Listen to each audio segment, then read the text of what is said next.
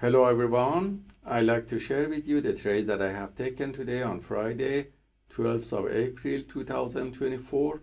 These trades were taken on Nasdaq, Dow Jones and S&P 500 futures. If we look at the 1 hour macro chart, we see that the price was fluctuating above the previous day close on all E-minis during the Globex Asian session, and during the London session it started to go down.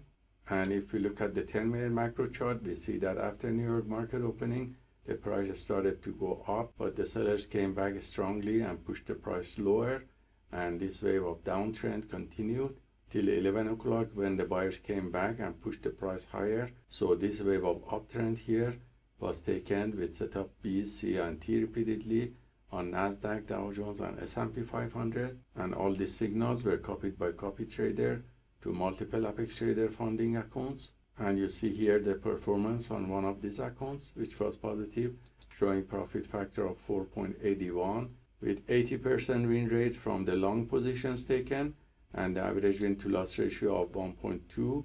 The largest winning trade was 260, and the largest losing trade was $154. So hope this trade taken by the PAAT system for fast scalping is useful for you, and let us know if you have any questions.